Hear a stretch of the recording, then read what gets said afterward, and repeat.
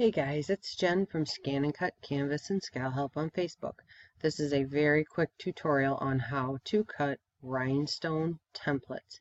It is very important that you do this before you start cutting any rhinestone templates. Okay, so what I've done is just from the shape library, I've come over here and chosen a rectangle. You can use whatever simple shape you want. Okay, you can come up and do your object duplicate. Okay, and let's do 3 columns.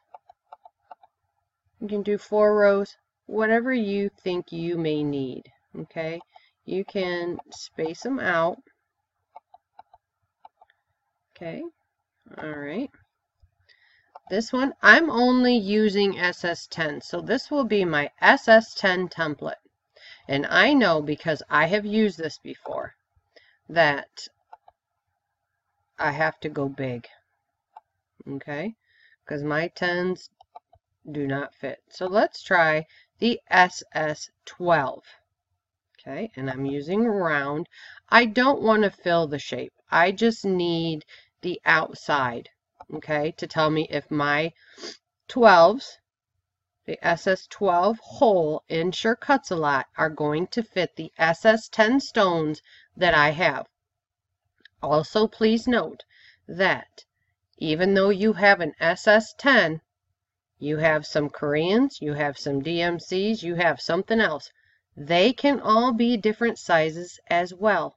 What I recommend that you do is that you have them all in separate containers, unless and until you test them between each other. If they all fit size 12, then great. Then you can put them all in a container that says use SS12 in Sure Cuts a Lot. Okay, so this one's going to be okay.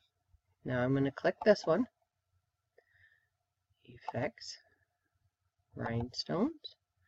That was my SS12, and you can write this on a piece of paper so you remember. Now this one, because there's 2 13s, how am I going to indicate this? Well, what I do is I write SS12 inside of this one. I'm going to write SM SS13 inside of this one. That tells me it's the small SS13. Then I'll write LG SS13 inside of this one. That means it's the largest SS13. Okay. All right. So I want round preview. Yep, that looks good. Okay. Click on this one. Effects, Rhinestones. Let's go get the large. Oh, goodness, I get a little happy with my clicker.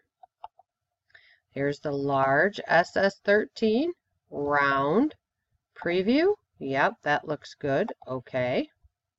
Click this one, Effects, Rhinestones, and we'll go to the 14.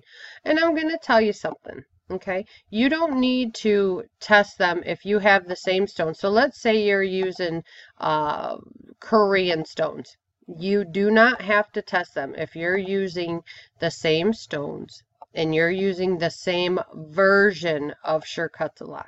Okay, so I'm using version 4.063.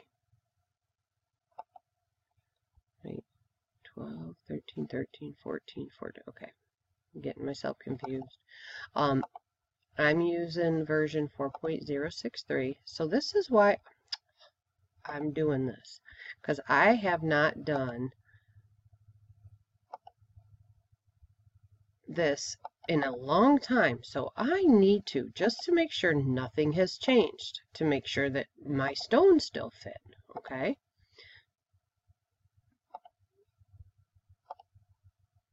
So don't ever take anything for granted.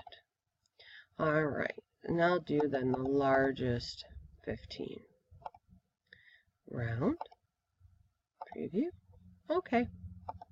So now I don't really need any of these, so I can get rid of them. Okay. Now I can file, export, and send this off to my stick. Okay, but this is how you create them. Then when you're done, and I'm actually going to show you this in the rhinestone video part 2, how to use this. All right, guys, thanks a lot.